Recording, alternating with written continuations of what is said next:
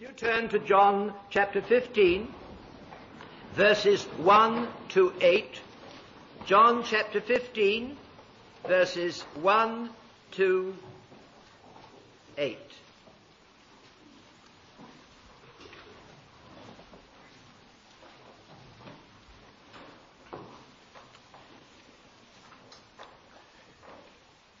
This is a very important parable that Jesus told us, or an allegory if you like, which really gives us the inside story of the Christian life as it really is.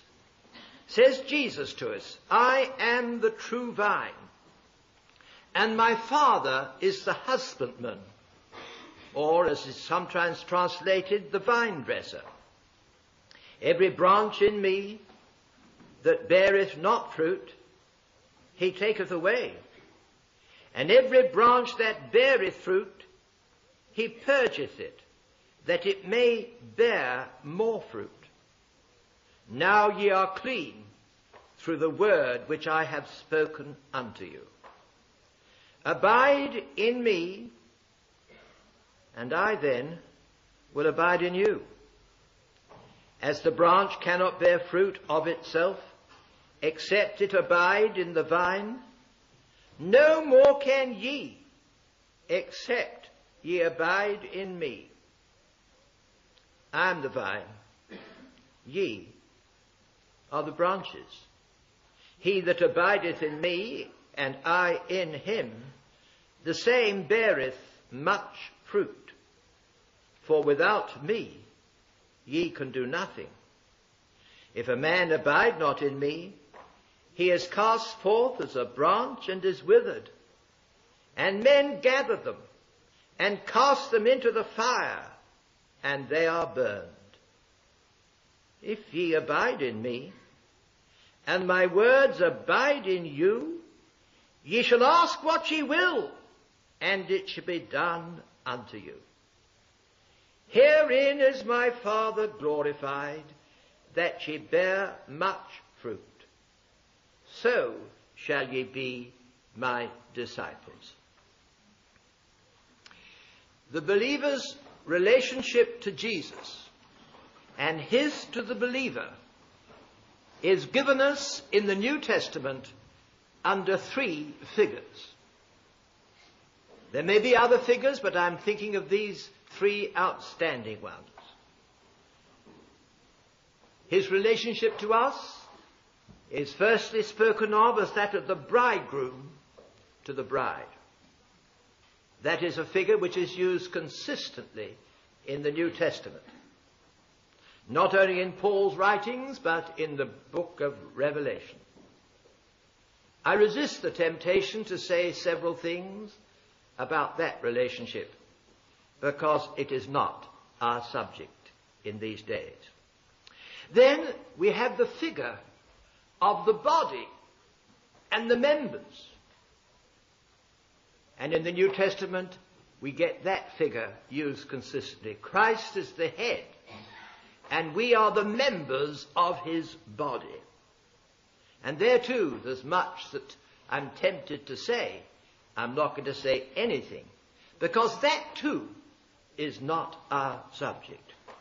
And then there's a third figure, the relationship of Jesus to the believer is spoken of as that of the vine to the branches. And this is seen in this beautiful parable or allegory which Jesus spoke. And that is our subject. The believer's relationship to Jesus is that of branch to vine. And what I want to do, I'm going to be benefited, I trust myself as much as any others, I want us to seek to learn to live, as we read in the scriptures, how to live as branches in Christ. And if you want a title for these studies in the morning, you can entitle it Branch Life. Branch Life.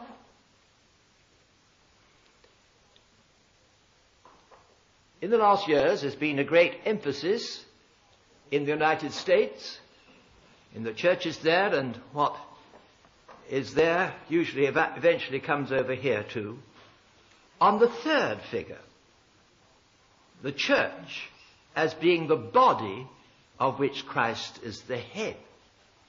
And a book has been written which has gone right across the United States, it may be produced in this country, called Body Life. And there were very few ministers into whose study you went, and you didn't see on his desk a copy of this book, Body Life. And it's sought to show how the church can really function as the body of Christ. And it told the story of how in one particular church they'd functioned in just that way.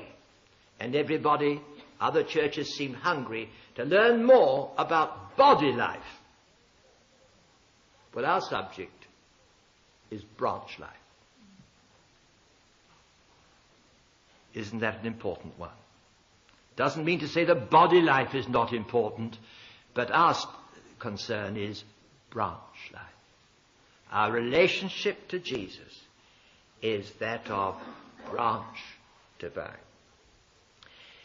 Now, I remind you the very obvious fact that John 15, which contains this parable, is strangely after John 14 and before John 16. And those 3 chapters are very important ones in John's Gospel, for they are the chapters where Jesus tells his disciples that it is expedient for him to go away. For if he goes not away, the Comforter will not come unto them. But if he goes back to the Father, he promises he is going to send the third person of the Trinity, the Comforter, in his place. And this is the subject, the place and function of the Holy Spirit since the day of Pentecost, since he went up to heaven, and 40 days later there was that great effusion on the believers of the dear Holy Spirit. Someone has suggested there are 3 dispensations. There's the dispensation of the Father, which you get in the Old Testament, where God's seat was in heaven, and he worked from heaven to men on earth. Then in the Gospels you've got the dispensation of the Son.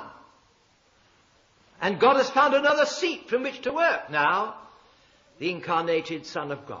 And he wrought on earth through his Son.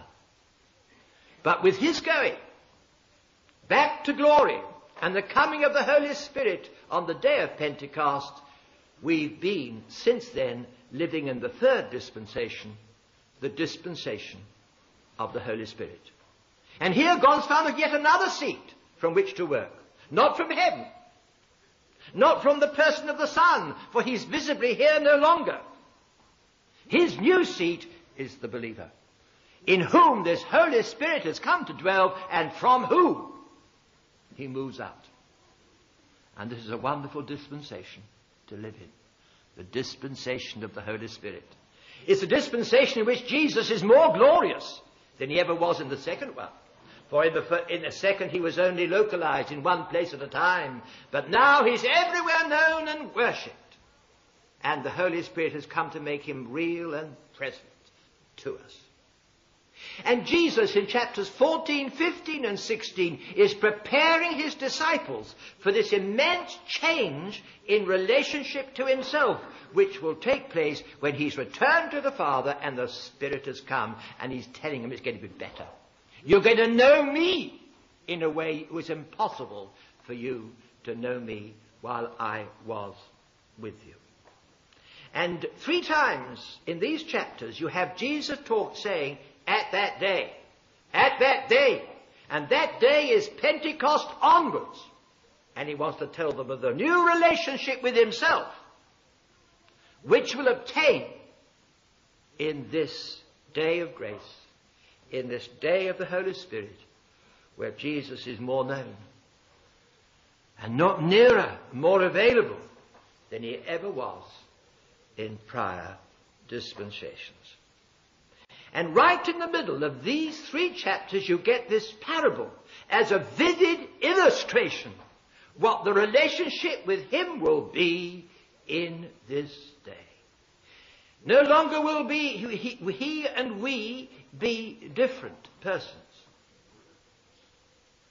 But as he says in 14 verse 20, at that day ye shall know I am in my Father, and ye in me, and I in you. What a glorious advance on anything the disciples knew.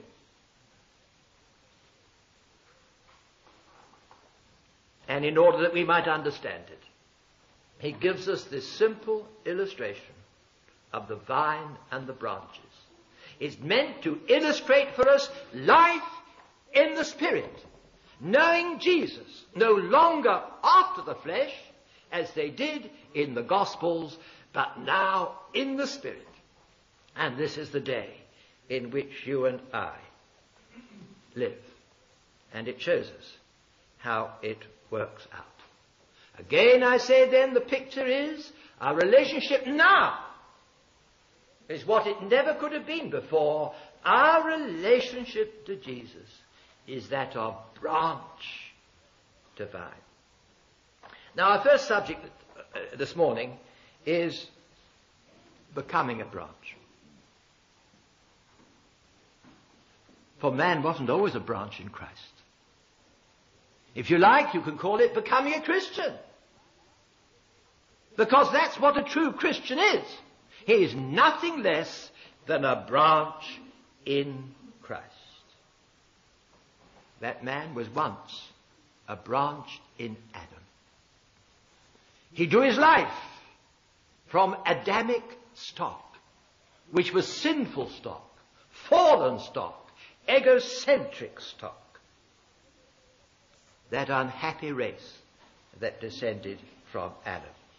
And being a branch in Adam, he partook of the fallen life and sinful nature of Adam. And he brought forth fruit. And quite obviously, a branch bears fruit which is characteristic of the parent stock. And the fruit that we've all borne has been sadly characteristic of Adam. We've lived Adam's life again and again. We've repeated times without number his sin in the garden. But grace has done a new work in many of our hearts. And what has happened is this. You've been taken out of that old stock, and you had been grafted into the second Adam, the Lord Jesus Christ. We know what grafting is.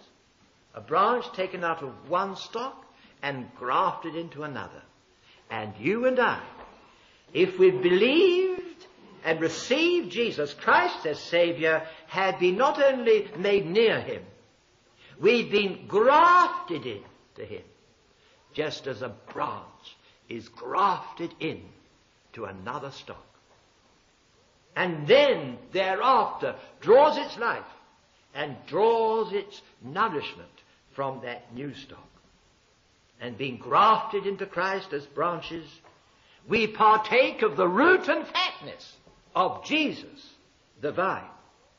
And the fruit that is born is characteristic of the one in whom we are branches. Now, Paul has something to say about this grafting. I turn you to Romans 11:24. He's actually talking about a subject slightly different. And he's talking about an olive tree rather than a vine. But the principle of grafting is clear. Romans 11:24, we break into his argument.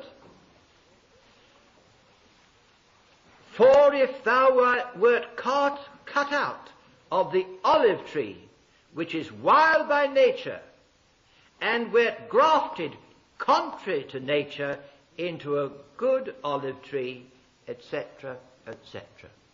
Cut out of the wild olive tree, and we're grafted contrary to nature into a good olive tree. And the thing that I want to emphasize is that word contrary to nature.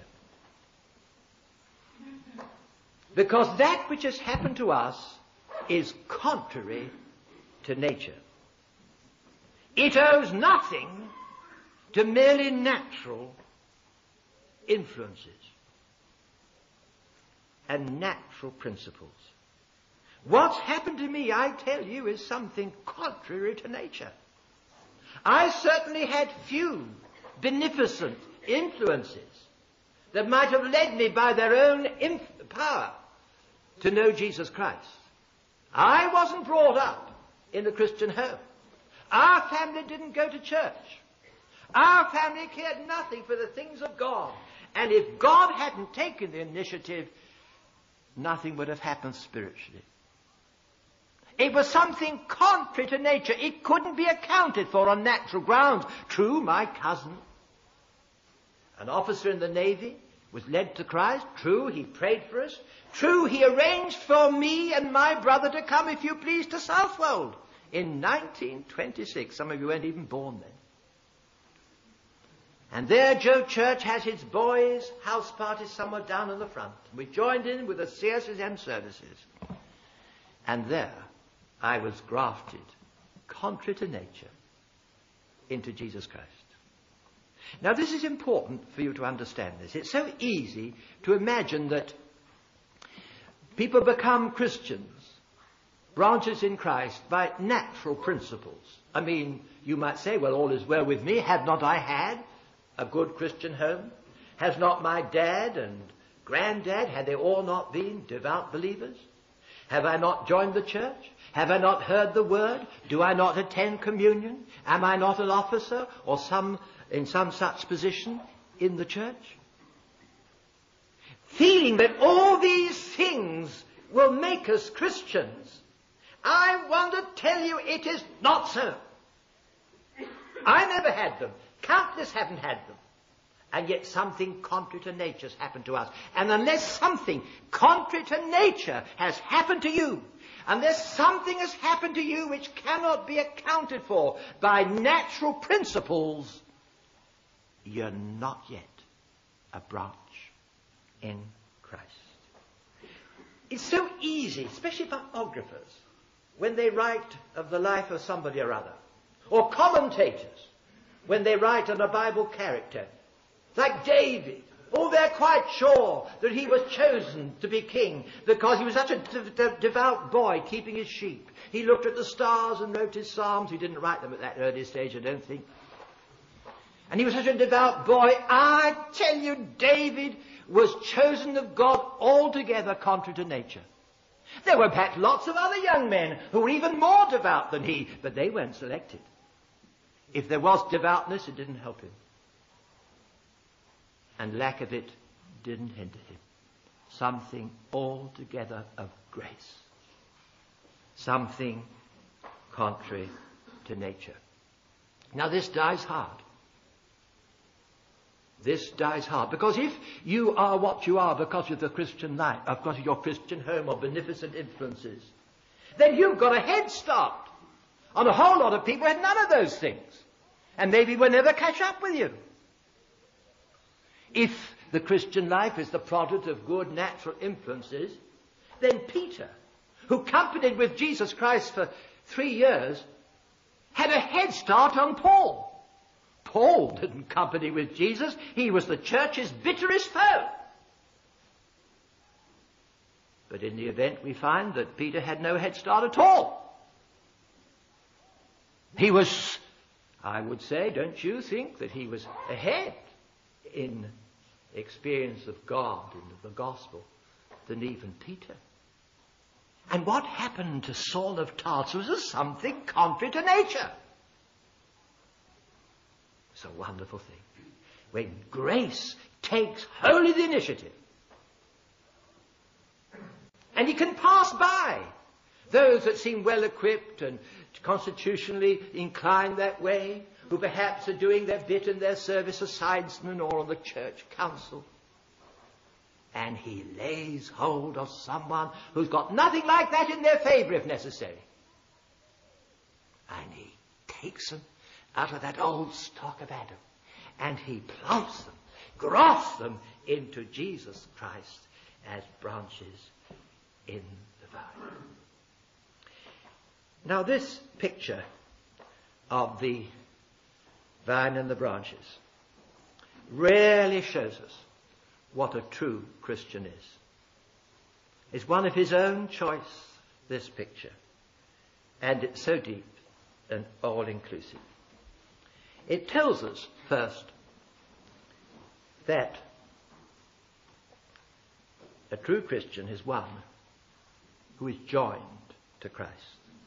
As I've said, he wasn't always anything but something beautiful's taken place in his life, and now he's joined to Christ, as much a part of Jesus as the branch is of the vine. A Christian is not merely someone who's had their sins forgiven. He's not merely someone who has been promised eternal life and guaranteed a place in heaven, rather than heading for hell.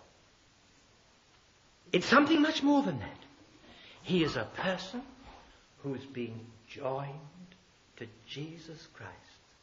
As it says in Paul's epistle to the Corinthians somewhere, he that is joined to the Lord is one spirit. Nothing less than that. An old hymn says, my soul is now united to Christ the living vine.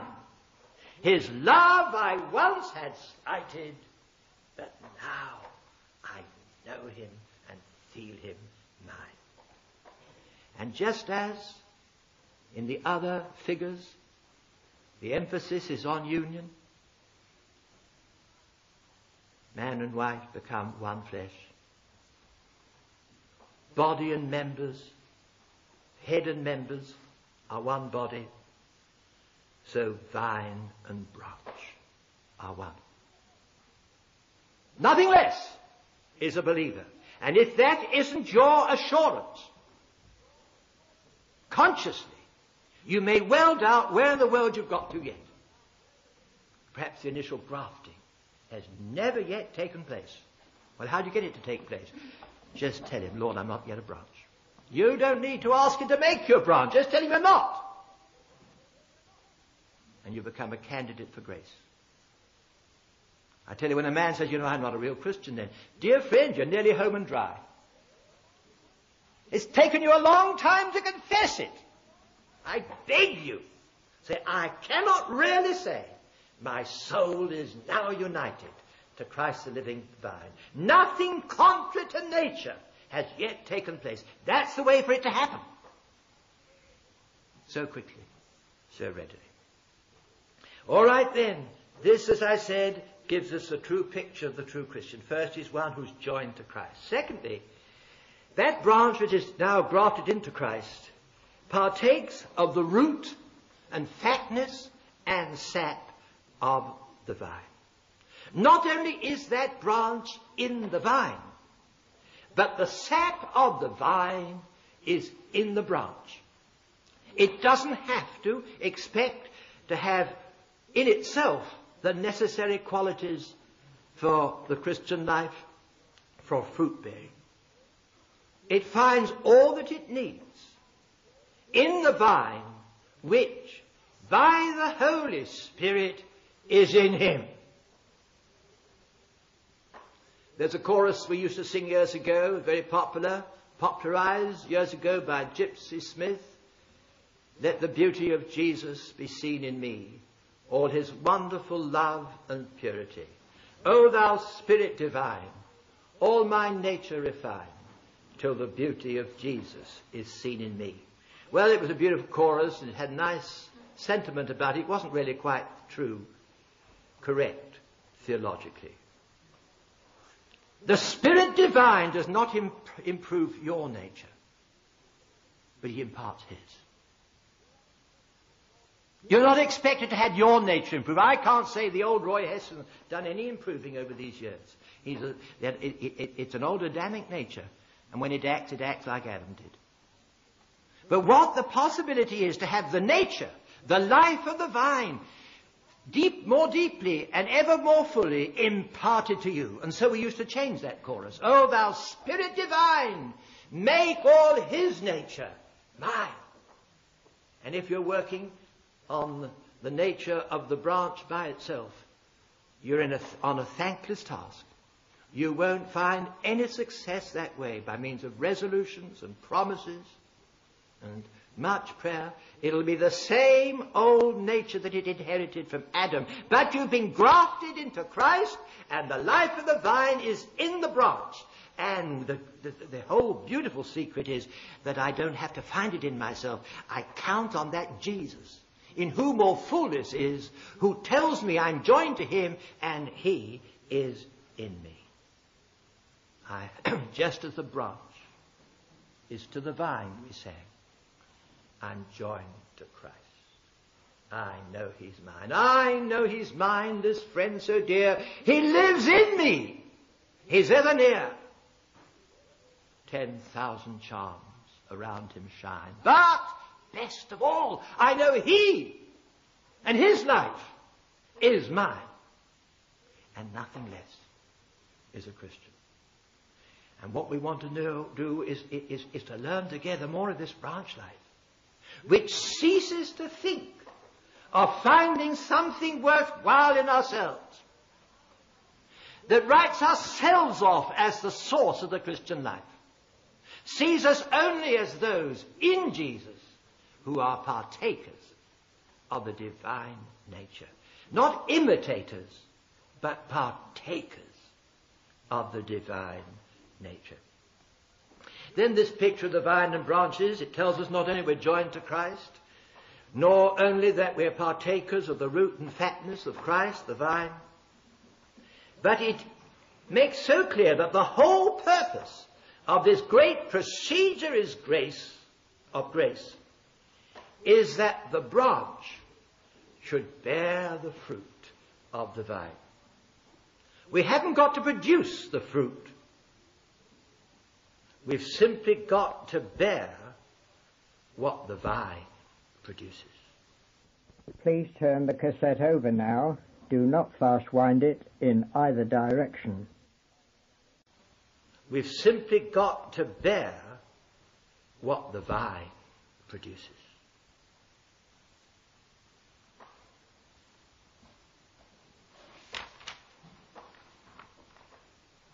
If it is true, as we shall see in later studies, that apart from the vine, the branch could do nothing, it is also true that apart from the branch, the vine can do nothing. That may need some qualification, but you see the point. The vine must have some branches. And what's his intention in grafting us into himself? That he might have branches that should bear his fruit on earth. He'll do the producing, he who lives in us. But we've got to be available to him as branches to bear not our hard-won fruit, but his. And the fruit which a branch bears is always characteristic of the parent stock into which it is grafted. That's what James says in chapter 3, verse 12.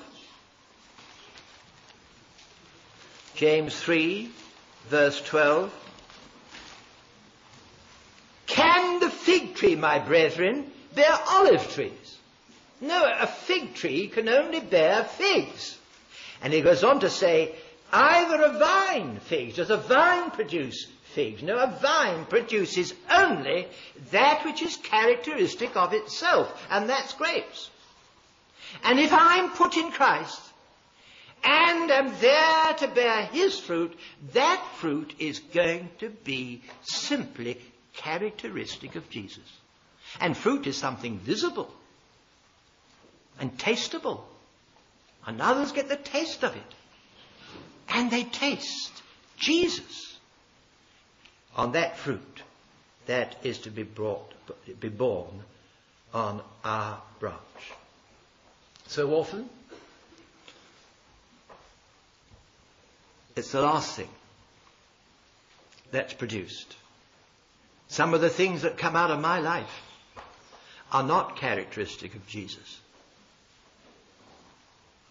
They're characteristics of fallen me. But I want to tell you of this glorious possibility of grace. He can so work in our hearts and teach us what branch life really is, that fruit which is born on our branch will be characteristic of love, patience, boldness, freedom, victory, which is only characteristic of Jesus. And this fruit is not merely for our comfort, it's supremely for other people. We shall look at that more. It's for others. The vine doesn't bring forth the grapes for its own consumption. It's for others. And the great concern of Jesus, the vine, is for others. But how is he going to reach others? How are they going to see what he is? Save as he has branches grafted into him, in whom he dwells, and who bring forth his fruit. Indeed, this fruit is the evidence that you've been grafted into Christ and Christ lives in you. And it could well be there isn't any special evidence. And it may be something's not really quite happened. Or if you've been grafted in, you've not remained where grace put you, which is what abiding in Christ means. That too we shall be looking at. Let's tell ourselves that the whole purpose of a branch is to bring forth his fruit. And if we are failing there, we're failing of the whole purpose of our salvation. And God has no secondary use for a branch which isn't doing that. This is brought out in a little-known passage along this line in Ezekiel 15. We've been looking at John 15. Well, the Old Testament counterpart could be regarded as Ezekiel 15. And there we have the words. And the word of the Lord came unto me, saying, Son of man, what is the vine tree more than any tree, or than a branch which is among the trees of the forest? Shall wood be taken thereof to do any work? Or will men take a pin of it to hang any vessel thereof? Behold, it is cast into the fire for fuel. And it is a fact. There's no secondary use for vine wood. If it isn't producing grapes, it's got no other purpose. You can't make something of it. You can't even make a pig. It's such poor stuff. It's designed for one reason only, to bring forth grapes, the grapes of the parent vine. And if it isn't doing that, there's only one thing for it, but to be cast into the fire and burnt. And we need to tell ourselves there's no secondary purpose for a man, be he never so religious, who's not a branch in Christ and bringing forth some measure of fruit. Some people say, well, I can always help with the tea. I'm not really through yet, but don't too much. And I'm on the PCC. I've got a bit of use there, surely. Yes, very often it's the wrong use. Those PCCs and other church bodies. Terrible. It's usually the wrong people that get on. And we don't get the fruits of the Spirit there. But alas, too often the bitter, contentious works of the flesh. What other secondary use are you comforting yourself with that, really justifies your existence in the church? I want to tell you, Jesus makes nothing of those things. He'd rather have a new convert who's bubbling over with Jesus than some official, some senior member who's on this committee, on that board, or an office bearer. You are designed for one thing only. Just this. And Jesus makes nothing of it, of anything else. No secondary use. And if you're cold and out of touch, there's nothing you can do to please God save get back to that vine in whom you've ceased to abide. Or confession never even been grafted into him at all. It's pretty solemn. Nothing for it but to be cast out and into the fire.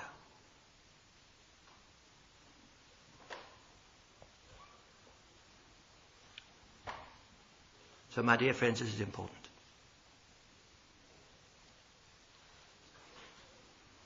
Some of you may know Colonel Shirl Cooper. He is England's premier horticulturist.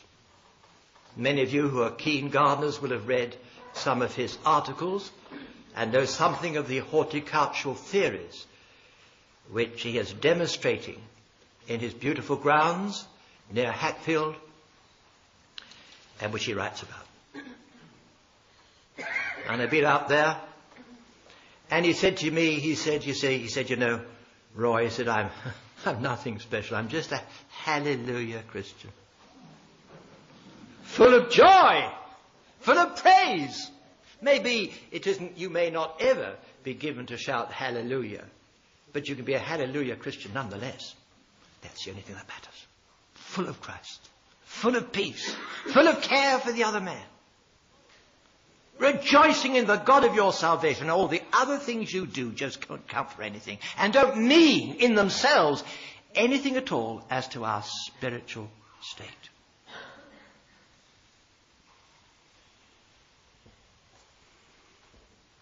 But of course, this bringing forth fruit, and we'll go into details a little further about what it really is. These evidences that cannot be hidden of Jesus in a life are only possible as an ongoing experience as we abide in the vine into which grace has planted us. Now, I'm bothered about this word abide. Amongst those that go to conventions, it's become all too often a rather empty cliche. Someone said to me, the secret's in abiding. I didn't know what he meant. I thought the secret was in Christ. Oh no, it's apparently in abiding. And it's got all sorts of, to me, difficult connotations.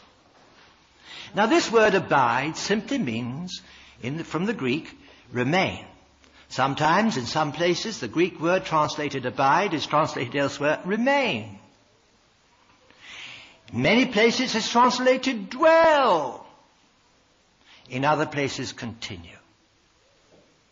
And abiding is really a non-current word. Usually I'm a great lover of the Authorized Version, and I like it, those words as they are.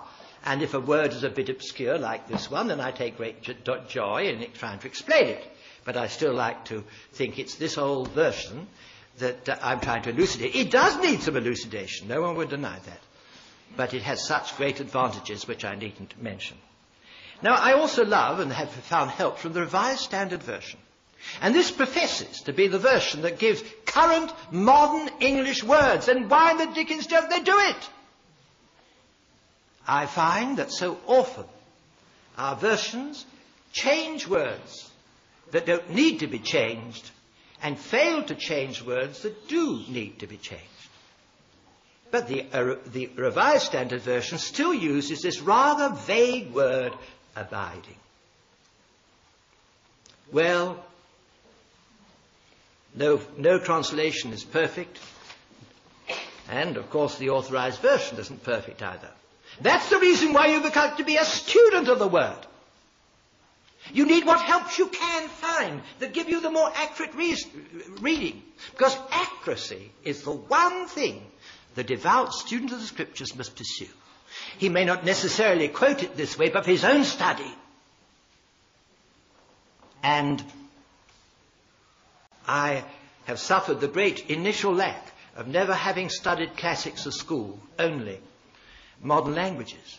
Oh, I did my usual stint of Latin, but we never touched Greek. Oh, I would have done anything to have done a little Greek. But I found a wonderful help in Young's Analytical Concordance. And this it is that tells me the same word translated abide is often translated dwell, sometimes remain, sometimes continue. Well, what we're getting at is what is the meaning of it here.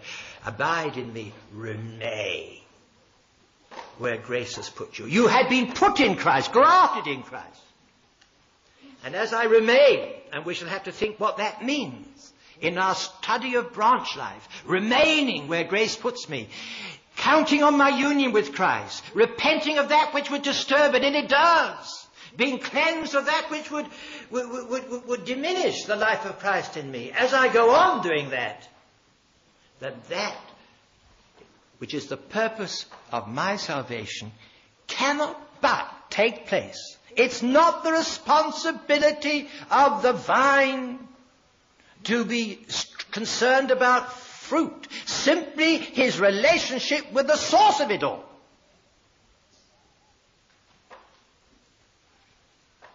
And all what fruit is born. And though I know we often have to head people off saying the fruit of the Spirit are only those ninefold qualities in Galatians 5, lest people should be incited to struggle to win souls.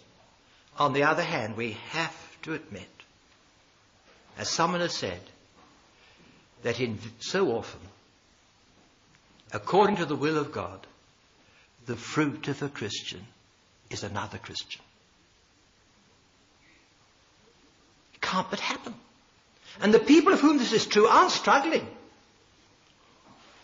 about witnessing, are not blaming themselves when they don't seem to make it. It just happens. They're just full of Jesus. And around such people, things happen. There are these primary fruits, but there's this other.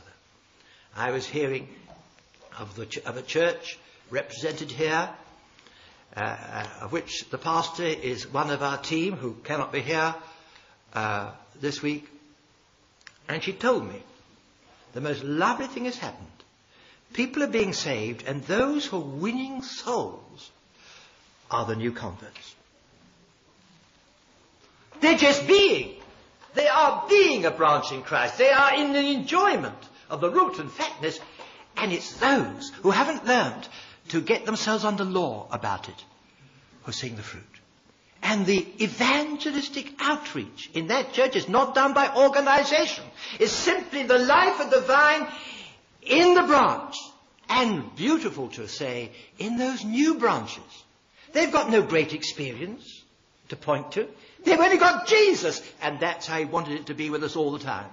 But we get old and on, and we devise ways and means and put ourselves under law and struggle away. But that's not how it's intended. The fruit of the vine in the branch, as that branch remains, is concerned that its relationship with his lovely Lord Jesus goes on. There are many adjustments to be made, of course. The basic union is never changed. But somehow we can get somewhat out of touch because of sin and self, the old Adamic nature. Don't always judge it quickly. I know, of course, this aspect of things isn't contained in the parable of the vine and the branches, because no parable could give the whole truth. But it's as we know it in our experience. So there then is our first look at this parable. Our subject is branch life. And we've been thinking perhaps especially about becoming a branch and what it really means. And you've got to ask yourself, has something contrary to nature brought me to Jesus and grafted me in? Well, how do I come? I just confess you haven't got it, friend. I don't know I can tell you anything else. And you won't be confessing that things aren't well with your soul before Jesus will come. And you'll know he has taken you and put you there. But that's the way. You always come into the negative. At least I seem to.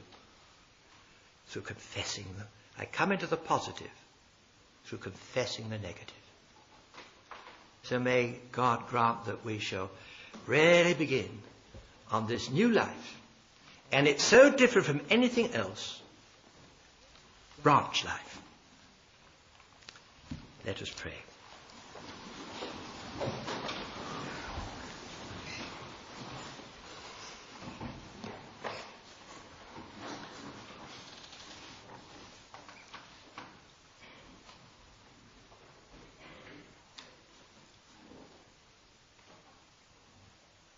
Lord Jesus, we thank you.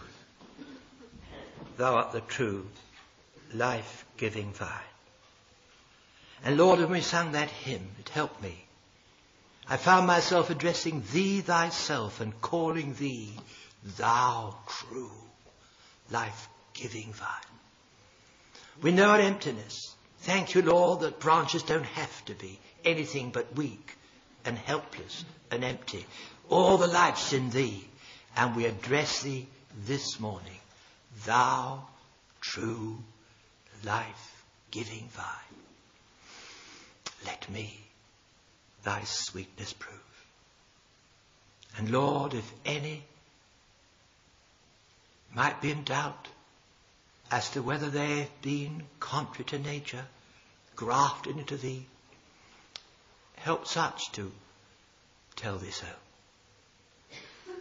Oh, we thank thee for the simplicity of the way of grace.